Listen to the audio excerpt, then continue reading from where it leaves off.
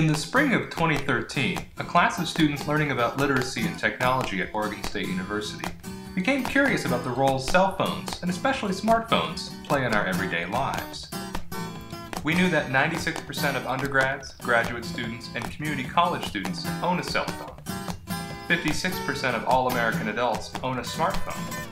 And 31% of smartphone owners use their phone as their primary method for accessing the web. But we wanted to know more about how people feel about their cell phones, and about how people believe cell phones affect their lives. How much power do they have? How much power do we grant them? What do we think about how cell phones have changed our relationships to school, work, the world, ourselves, and each other? So we started asking questions. Questions like, does your smartphone help you to say I love you? Does your smartphone give you more or less control over your social life? Does your smartphone make you any smarter? In all, we asked over 65 people, including many students, more than 20 questions about their relationship with their cell phones, and recorded their responses with their own cell phones. These are some of their answers.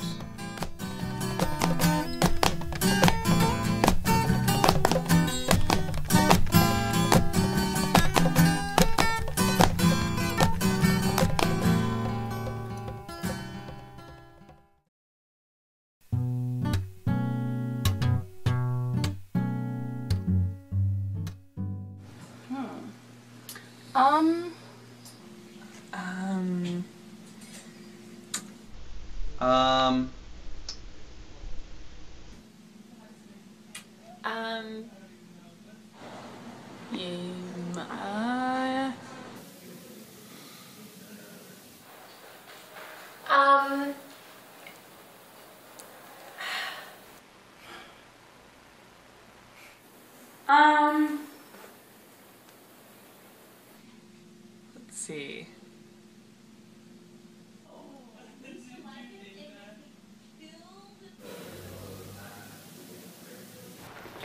Oh my God. That's more difficult to answer. Like,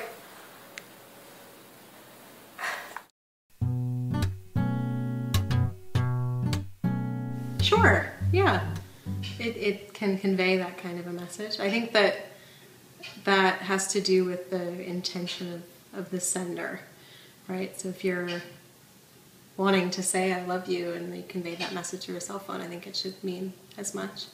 I mean, I guess I say I love you on my phone a lot, either via text or in person, but I don't know if it really helps me communicate it more honestly or fully or genuinely. I'm in a long-distance relationship, so there's FaceTime and text messaging and the opportunity to maybe talk, well, obviously the opportunity to talk at all, but also the opportunity to send messages and emails when the time change is such that we probably shouldn't be talking to each other vocally because one of us is asleep or one of us is awake, so it sort of increases the sphere of time that we can keep in touch with each other. I'm kind of sad to say, but yes, my cell phone does help me say I love you.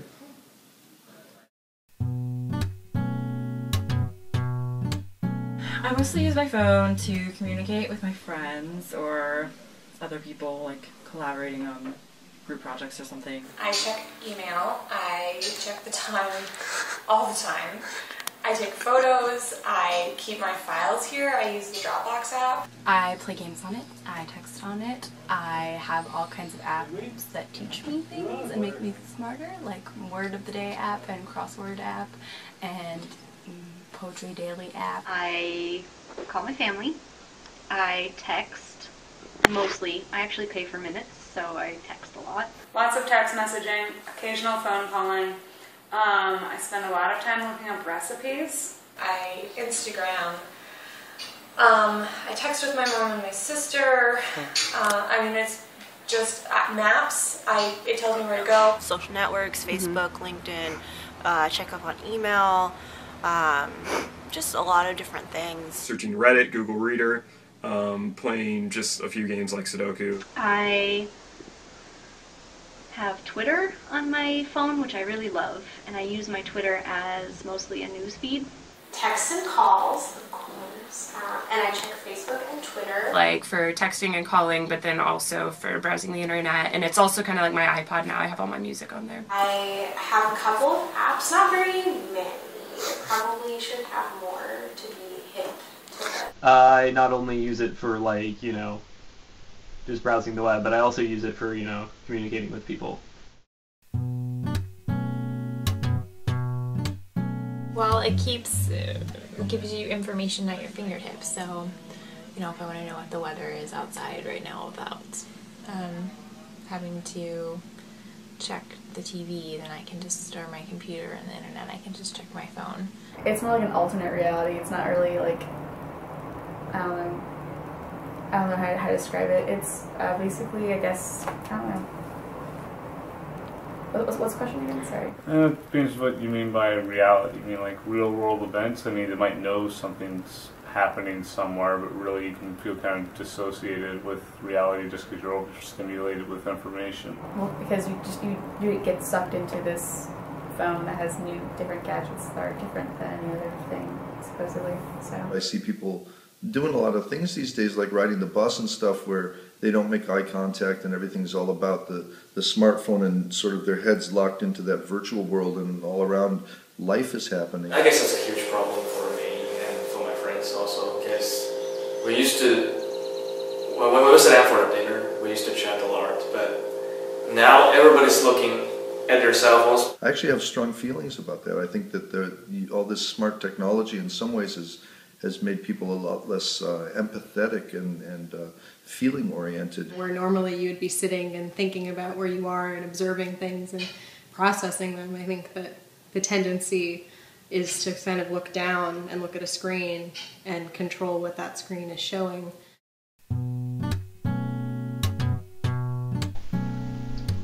Nope. No. Actually, yeah, I can encounter a couple of times. One was when I was calling my brother, who was currently in Washington, and I remember talking to him and just sort of having it cut out, and then having that kind of, well, I am officially separated from all of humanity. This is great. It's, I don't know. I mean, it's not really it's not an isolating tool. It helps you connect to people. I mean, why would it isolate you? it causes people to contact each other less on a personal level because they automatically assume through social media, which most people have on their smartphones, you know what's going on in their lives even though they haven't contacted you.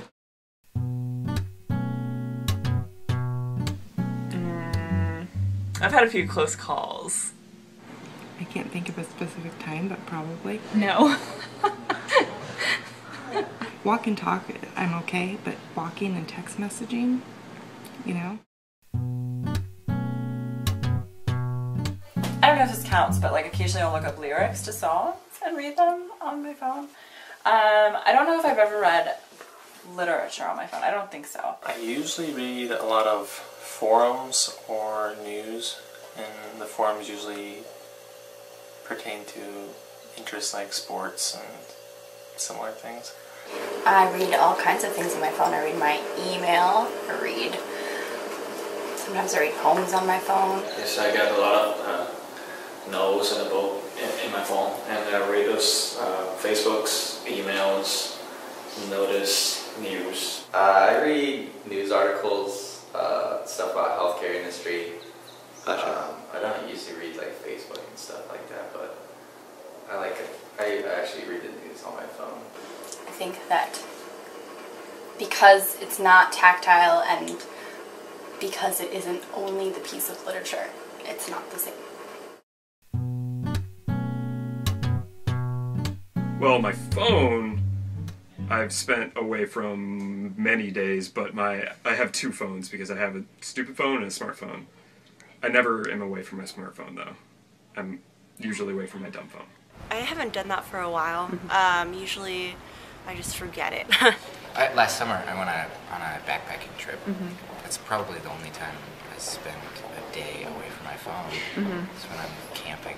I can't remember a time where I've intentionally left my phone away for an entire day. Probably in the last week or two.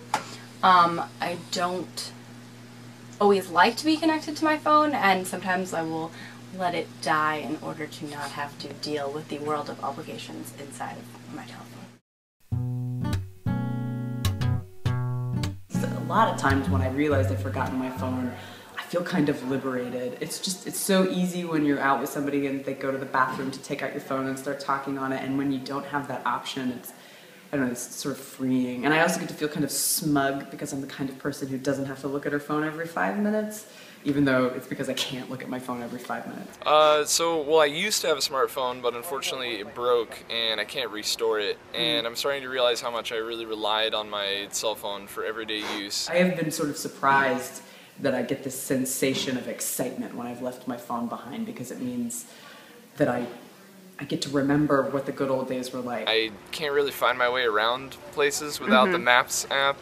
I have to communicate with my fiancée via Facebook chat so that she can get on her smartphone and be able to talk, and so I really realized that I was pretty obsessed with my smartphone. The last time I spent maybe a month ago when I forgot to charge my phone. Sometimes, like, if I'm driving somewhere and I don't have it, I get concerned, like, if I, like, run into car trouble or lock my keys in my car or something, that I'm not going to be able to contact someone to help me out. I never forget my phone at home, actually. So I think I would feel a bit of anxiety, and I think it would also be wonderful at the same time. not to be reachable.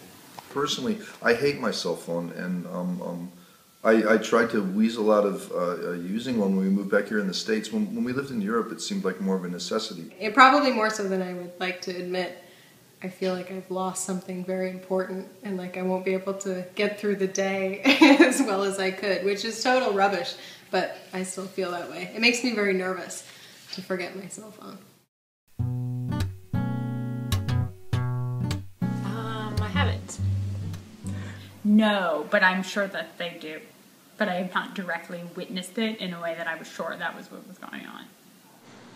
I've seen people pass their phone from person to person. I haven't. I know that they text in my class. I know that they surf the web in my class. And they're horrible at hiding it. No, not to cheat. That I know of. I've seen them use it in class. I don't know if they've used cell phones to cheat in the sense that there's a test or something and they look up answers, but more to cheat out of being there. I don't know if I've actually seen it happen, but I know that it probably does happen.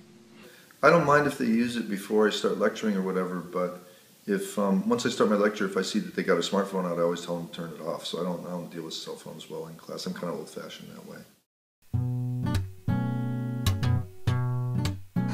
I feel like that's a trick question. I've used it for texting and for browsing online. To text? Mostly just to check if I've received a text message. Occasionally, I will confirm some sort of statistic or fact or word that we're arguing about. I record my every lecture with my phone, and then if there's something that I want to take a picture of, like in a slide that I need to write down really quickly, I'll use it to take pictures too. Occasionally, sometimes the teacher will ask to have anyone look up something. I do use my phone during the film noir screenings, but I mean not during class. Especially when teachers assign, as they do now, will assign PDFs or readings on Blackboard. A lot of people will refer to their phones and actually like read quotes from the reading while we're discussing. It was generally just a big lecture, so the professor would be just talking and kind of distracted, and it was easy to just like look at my phone in my lap. The professor, gives lectures, drags on, you stop paying attention, you pull out your phone and start texting.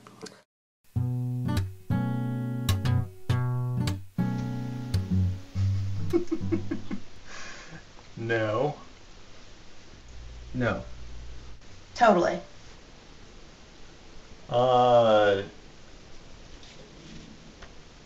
Definition of cyborg? I don't think so. Not technically. Technically, yeah.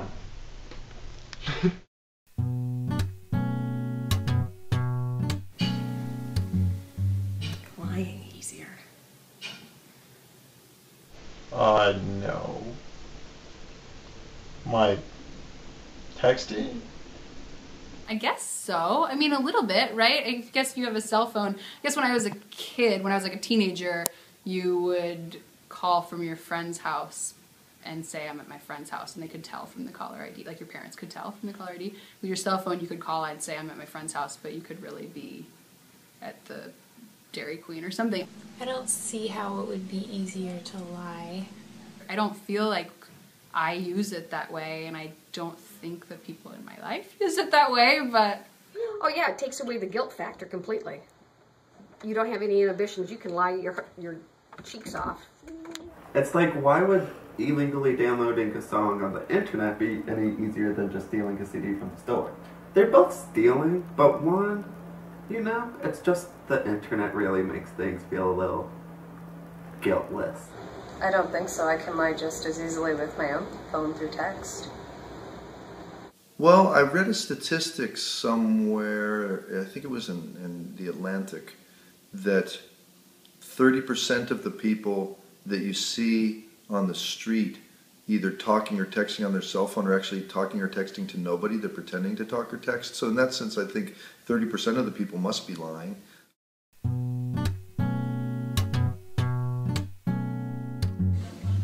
Yes. Yes, I have. Yes. It's freaky.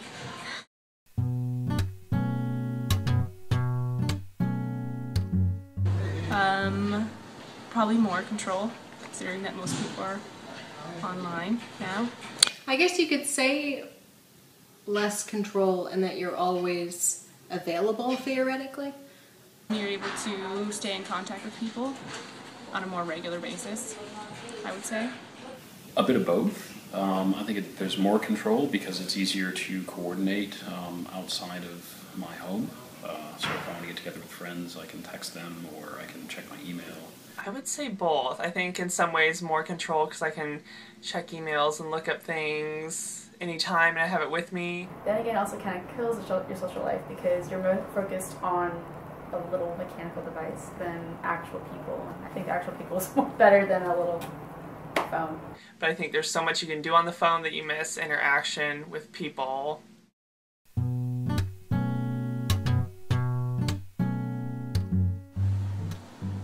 More.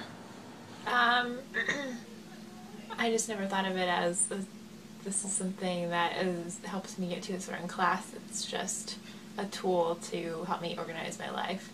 Not everyone is able to get a smartphone, and having that kind of technology at your fingertips can definitely separate you from other people.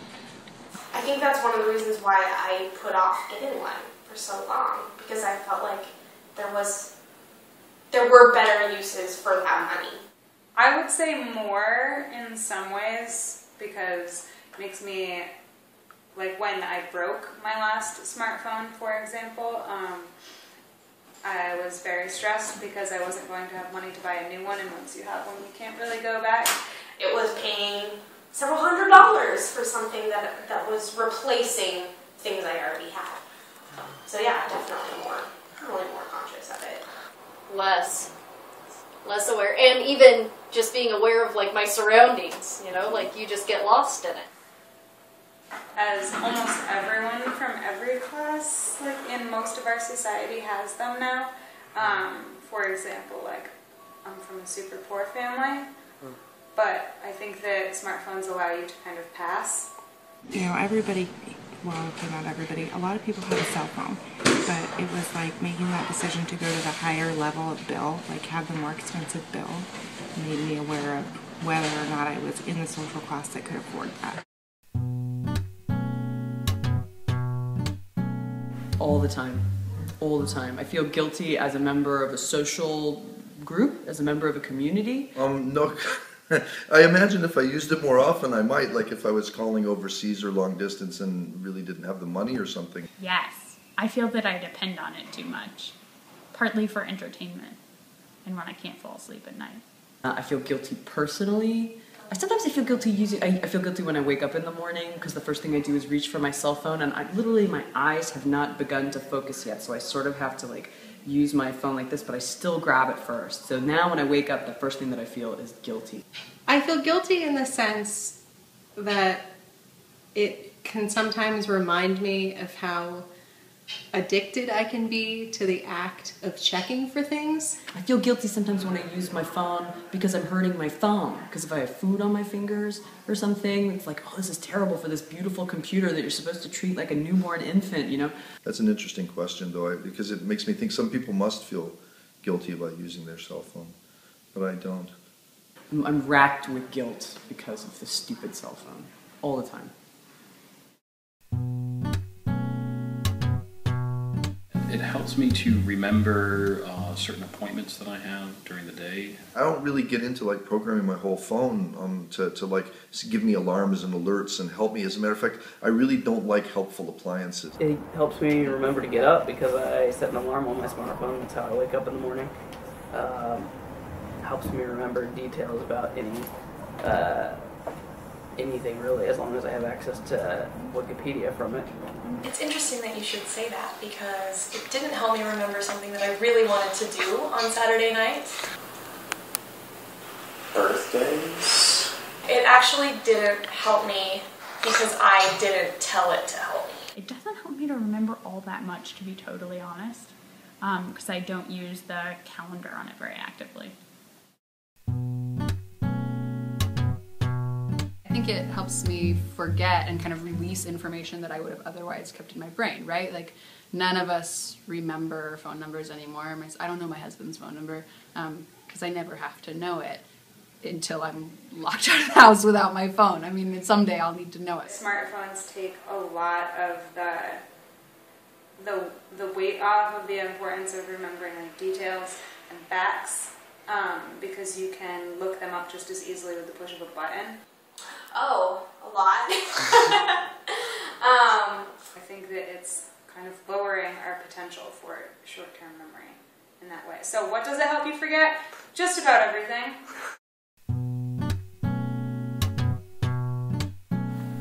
Now, I wouldn't say it's made me smarter, but it's actually helped me a lot professionally.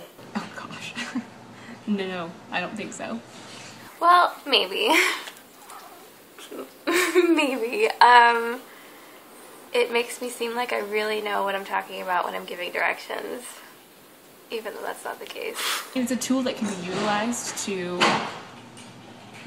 maybe present yourself in a smarter way. You can prepare easier, but I think all of that stuff is available in other ways. I think so. I think being on Twitter actually is really important in the sense of whatever, well, I don't think necessarily Twitter is important as much as finding news updates for yourself. You know, I can get on the internet, you know, that much faster, or get on email and remind myself of something, or my calendar and remind myself of something. So, you know, I know that I'm not necessarily any smarter, but the people around me might think that I am because I have the information.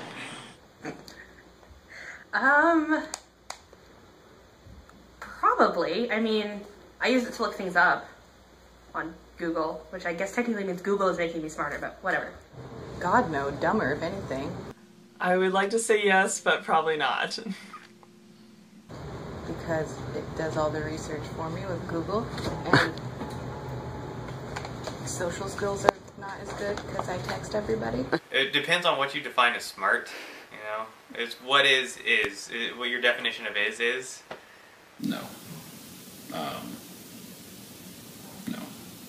You kind of, now that your brain's a muscle, we don't remember phone numbers anymore. I'm trying to kick myself of that habit of having to relax and not, it's on my smartphone. Yeah, I don't think my actual intelligence changes due to having a smartphone. I think just my access to a database of knowledge changes. So think of it as, so is a person with an encyclopedia any smarter because they have an encyclopedia? It's the same, it'd just be an extension of the same argument for computers making people smarter, which is they are if you use them the right way. No, it makes him dumber. No. I think it's made me more distracted.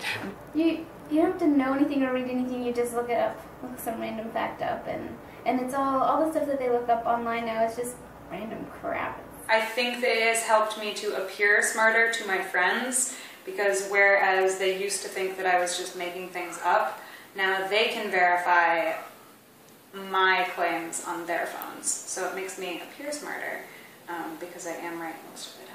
I think yes, and just like learning how to use it, I feel like it creates new wrinkles in the brain whenever you have one of those challenges. I guess I would understand smarter as either having more knowledge or having more critical skills, and it gives me a way to pass on or quickly acquire knowledge, but I don't necessarily retain that knowledge. And I don't think it's made me smarter in terms of sort of critical reading skills or analytical skills. No.